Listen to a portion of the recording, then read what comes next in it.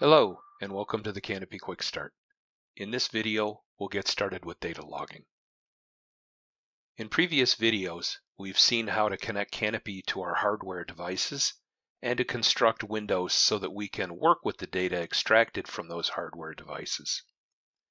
Measurement means taking data from those hardware devices into CANape and routing them to the windows so that we can work with it. Data logging means that in addition to routing the data, means that we can also save it to the hard drive on our PC. Let's see what that looks like in CANape. To log data in CANape, we have to go to our measurement configuration. And in the measurement configuration is a list of recorders. And by default, CANape always has one recorder in the list. And I have called that recorder main because this will be the main recorder I use to capture the bulk of the data that I want to record.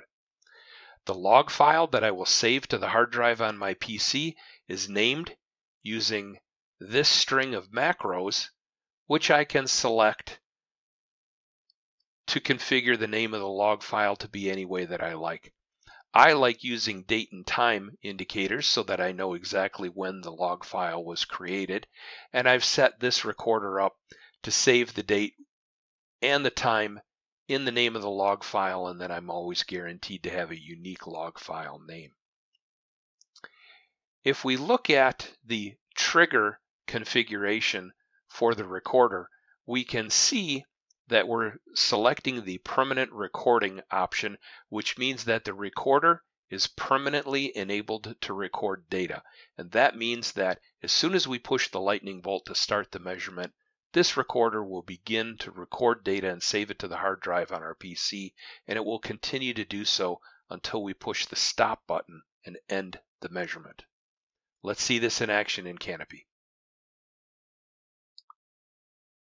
If I push the lightning bolt to start the measurement, I can see that in the right window, one recorder started with the recording. And so I know that I am recording data.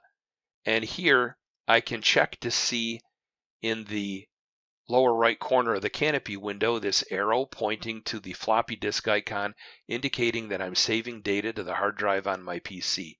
The log file has been collecting data for 27, 28, 29 seconds, and so far I have captured 25 kilobytes of data, 26 kilobytes of data, 27 kilobytes of data, and my recording rate is somewhere between 4 and 600 bytes per second, depending on the moment in time I look. If I push the stop sign and end the measurement, I can see in the right window that my recorder main has created a new log file called main with today's date and time in the name of the log file. And if I look in my project folder, I can see that the log file is saved there and I have recorded my data to my hard drive. So that's fine for recording all of the data that's occurring during the measurement from the time I push the lightning bolt until I push the stop sign. But if I run the measurement for a very long time, this could accumulate an enormous amount of data, perhaps not all data that I'm interested in.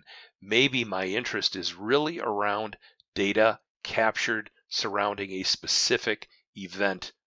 Perhaps I'm interested in capturing data around an upshift from second gear to third gear while I'm driving the vehicle. How would I configure a recorder to capture data just around an upshift from second gear to third gear?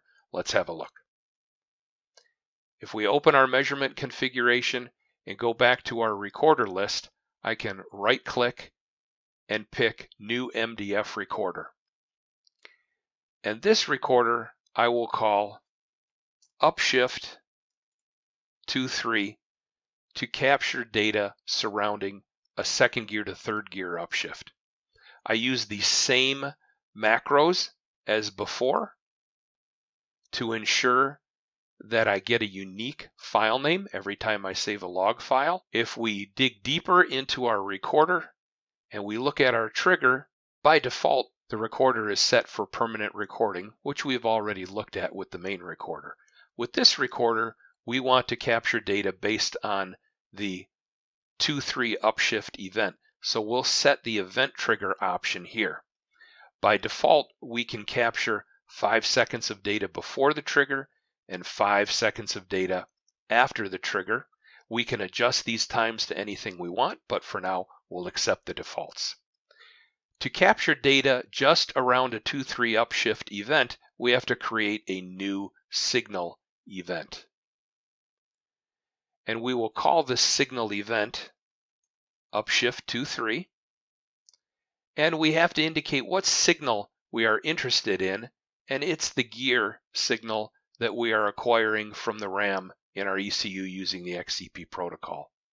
And the value of interest is 3 for third gear, and we want to reach that value of 3 on a positive edge, meaning an ascending value, and we want to fire the trigger when we reach the threshold of third gear.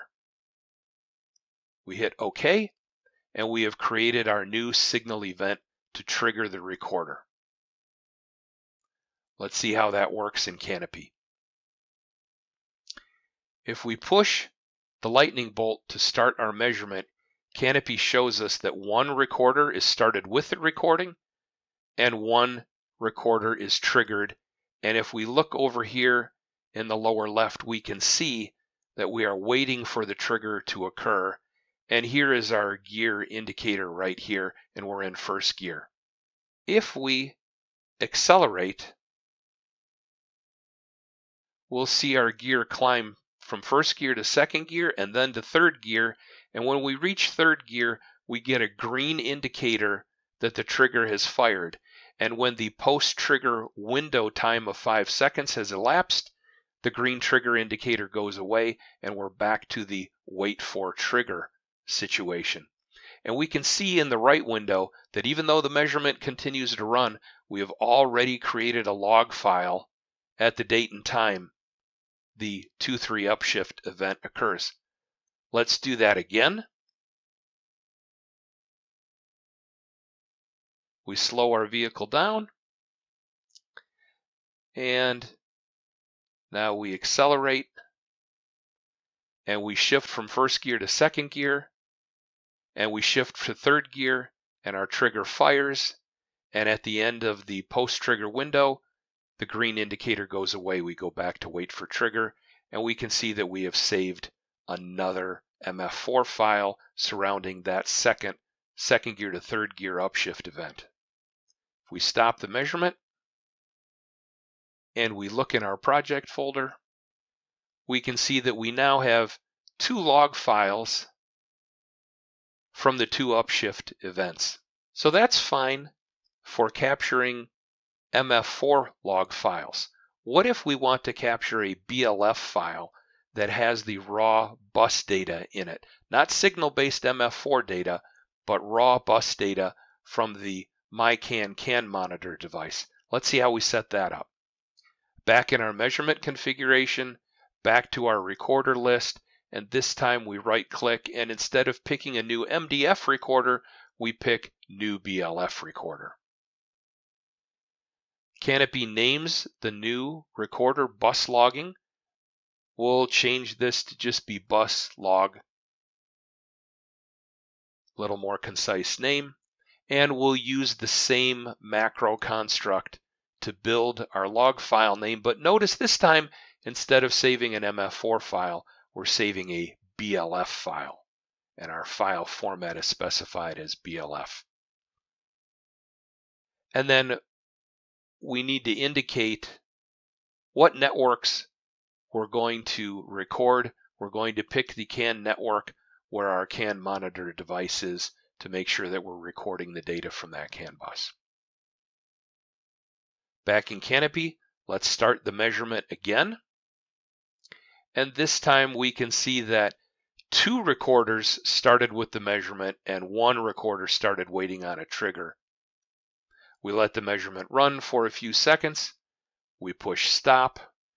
And if we look in our project folder again, we can see that now we have saved not just the MF4 files, but also a BLF file with our raw CAN bus traffic. saved in it.